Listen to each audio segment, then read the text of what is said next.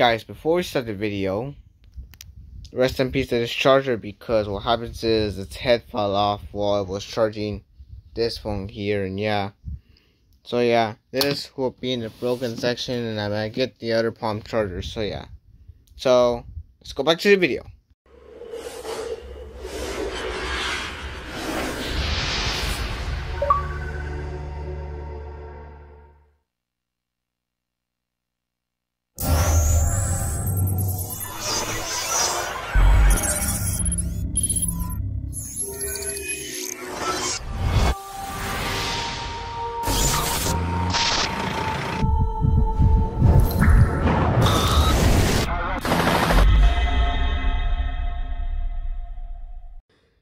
Hey guys, this is our boy Retofall Vlogs, and today we're doing the 14 phone update.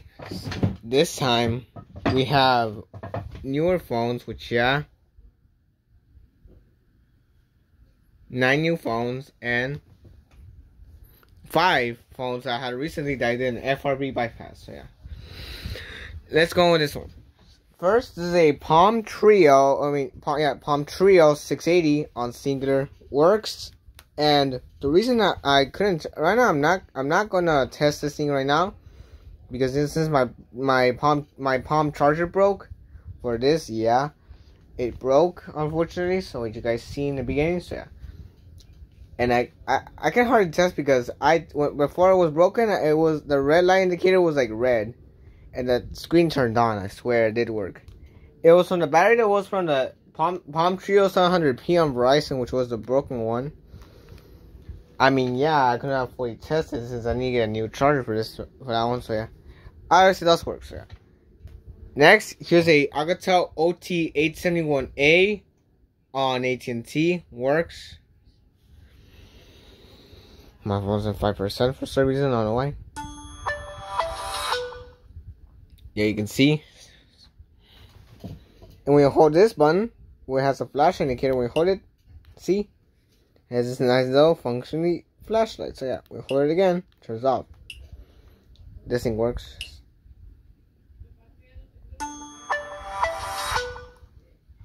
And this one, an AT&T basic phone that can work without requiring an AT&T SIM card, which is pretty cool, guys. Because yeah, otherwise I would have gone a lot of AT&T SIM cards, because I'm saving 2 SIM cards, a Singular SIM card and an AT&T SIM card, which came from this weird thing from AT&T. So yes, I put it up there because it looks cool. So yeah. Next, here's a Sanyo Innuendo on Sprint. Works, and it's so hard to find in these phones. These types of devices like this, the Innuendos, they're hard to find. So yeah, for both carriers, Sprint and Boost Mobile. So yeah, this is the one that can work. So yeah, and indeed does work. See, it says now. You can see from the external, you might see, because unfortunately it's not optional. And when you do it here, see, you can see you can turn off the phone either from this one or the top part one. So yes. Click like this. It has the birdie, the bouncy ball is the birdie. Even the birdie, yeah, looks nice. It's the same thing, that's why I told you. And it has the butterflies, so yeah. It does work though, so yeah. Indeed. And indeed it does work, so yeah. Otherwise, if it doesn't work, it would have been a broken phone, and I would have been so sad that it would have been, it was the rarest phone, so yeah. But as I had the working one, so yeah, good thing. Here, upcoming the smartphones. First, this is a LG, not first, I mean, this is the first smartphone to review. This is the LG Motion on Metro PCS. This one works. Yeah, see the LG logo, and it's gonna be the Metro PCS logo, just like my. Yeah, here you go. It's just like the animation is just like my LG Optimus L70, which is on the same carrier. See, works. It's a small LG phone, which I never had, so yeah. You can see the Metro PCS 4G logo. Oops, it has a whopping 5 megapixel camera, which as I can see.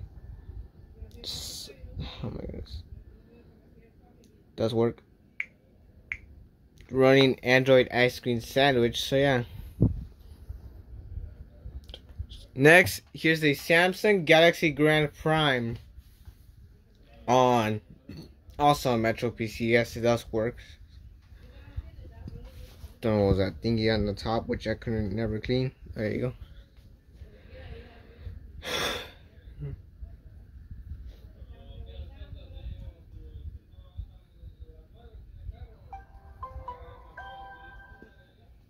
You can barely hear the startup sound. Yeah. Works. It kind of looks like the back cover for the Galaxy On 5, which is the next phone.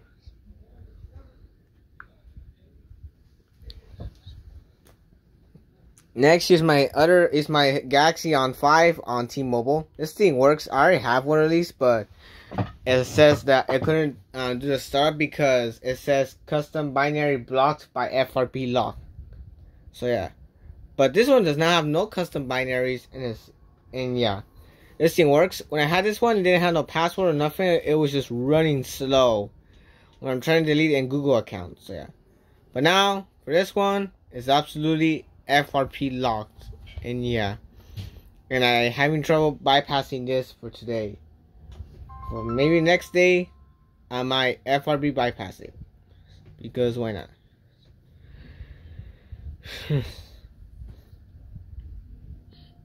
This thing works. Yeah, you can tell. You can see the T-Mobile logo. Yeah, see, it's on a sub screen, which yeah, for me is meaning that it was an FRP locked because I tried accessing everything.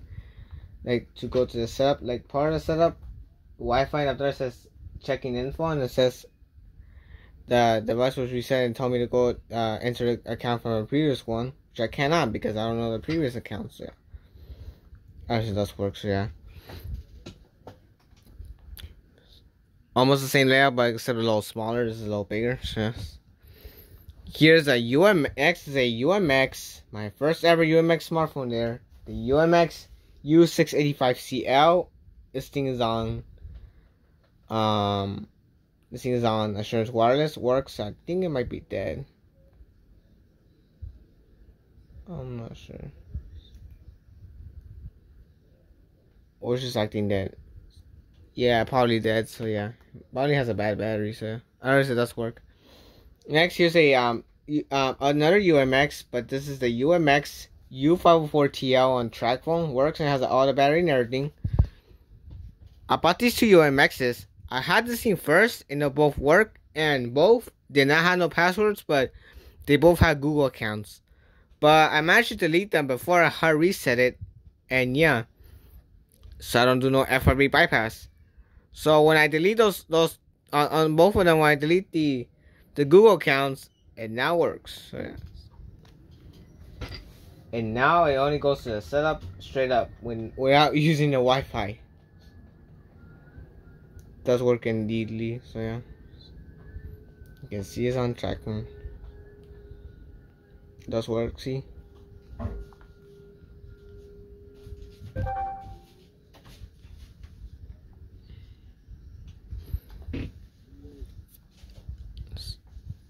Next, here's this AT&T Radeon Core on AT&T. Works. Some sort of phone. I've never seen it before. So yes, it's powered by Android Go edition. So yeah. Someone's buying on this one. Nothing, guys. It does work. Guys, ignore this background noise. As you can see, guys, I don't know why people was playing music in the end of this scene, so yeah. Sorry about this music, guys, so yeah, I might cut it out, but yeah. Nice one, though. Let's turn it off. Nice little phone, though, so yes. So let me charge this thing, so yeah, hold on. Okay, unfortunately, I fixed it. It wasn't dead, actually. It was just frozen for a bit. Because this one, I had to reinsert the battery and then insert it again, so yeah. The UMX U685CL. It is on insurance wireless, guys. This thing works, which I'm showing you guys right now because I was putting this thingy here. That's where I charge my devices. And surprisingly, it does work.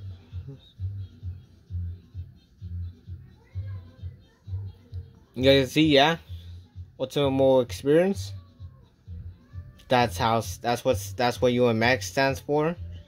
But fortunately, guys, I never own these phones, guys. If you guys didn't own these phones and you guys had all these phones before, well, you might hate it because those phones, they do lag, they run slow, and yeah, they run slow and they lag. And they sometimes make cheaply, like really cheaply. Sometimes they make that it could break. Yeah, obviously it does work. So yeah, let's go back to the upgrade. Okay, next here's a LG K10 on AT&T. Works. This thing I managed to FRB bypass, and yeah, has an AT&T logo in the back, which you could tell is AT&T. So yeah, it does work indeedly. So. Sorry about that. Let's do it again because I'm so sure the noise thing I just had. I couldn't understand this thing. So yes. As it does work. My muscles are kind of feel sore. So yeah. Unfortunately, guys, that's why I couldn't handle that much. Sorry for interrupting you guys. Yeah. It does work at least. Yeah. Just as a nice little camera in the back. Looks like it almost looks like my LG K7, but it's not.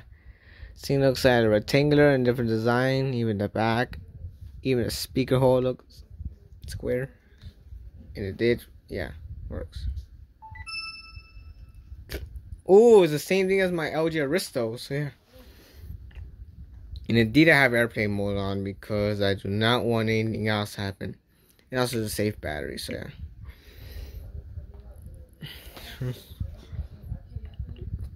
See that loading screen, guys? You can see. Yeah, it has a spot there, but it's just how it is. There you go. Next, here's my Samsung Galaxy J2 or the G2 Core, whatever it is. If it's on Metro by T-Mobile. Yeah, it is on Metro by T-Mobile, guys. This thing works. Yeah, it's a secured by Knox, yeah, obviously. And it does work.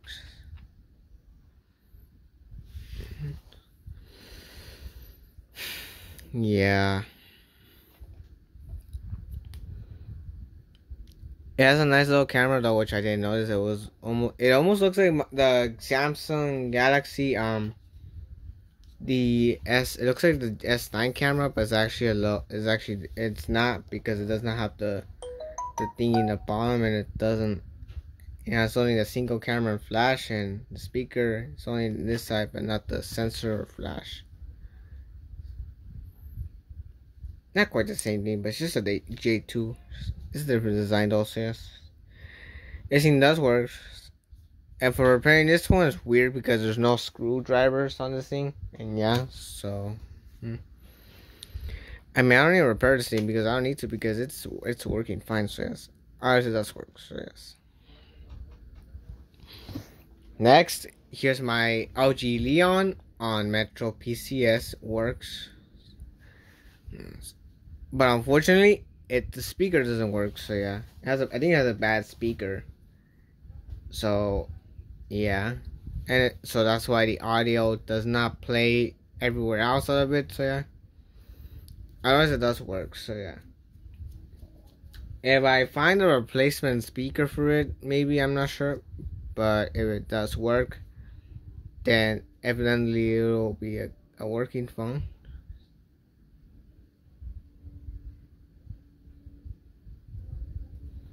So yes. It looks like this. It's the same thing as the LG Tribute 2 on Boost Mobile, with the same design but different style of a back cover. Same back cover, but a different skin of a back cover. This thing is just sleek back cover. That was just how you can scratch it with making noises, which I forgot what's its name of. and the same with everything except in blue. This thing is in gray. Flashlight seems to work, so yes, it does work. It just takes a little longer to load. I'm gonna talk about this thing in the last because, which yeah, I don't know why. Here, this is the, well, this thing is charging, so yeah. I mean, I can do it while it's charging, so yeah.